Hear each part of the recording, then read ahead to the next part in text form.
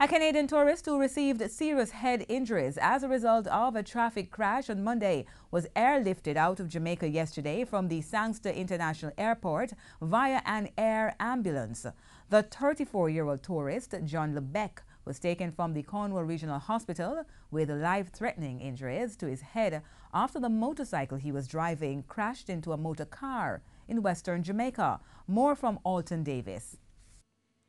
After stabilizing him for his over 3-hour journey, the ground ambulance transported the victim to the IAM Jet Center in Montego Bay, where it joined the air ambulance, a Cessna aircraft, provided by Emed Jamaica.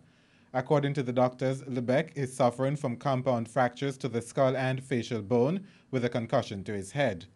He arrived in Ontario shortly after 7 p.m. yesterday and is now receiving medical attention from neurosurgeons in the Sunnybrook Hospital Intensive Care Unit. According to CEO of Emed Jamaica, Dwayne Boyes, discussions are now underway with the government to provide a consistent air ambulance service for the many tourists who visit Jamaica annually. Last month, the Jamaica Civil Service Association signed an agreement with Emed Jamaica to provide the air ambulance service for the over 20,000 civil servants at an affordable rate, should the need arise to seek emergency air ambulance service overseas. Alton Davis, TVJ News.